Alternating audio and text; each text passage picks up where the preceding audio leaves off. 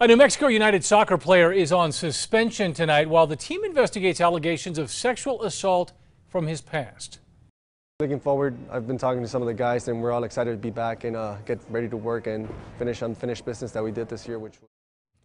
That was Manny Padilla during an interview with News 13 back in November. In the past few days, protests have emerged at the University of San Francisco, where Padilla used to play, accusing members of the men's soccer team there of repeated rapes and a toxic attitude toward women.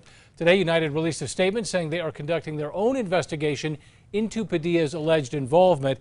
In the meantime, he's been suspended from team activities.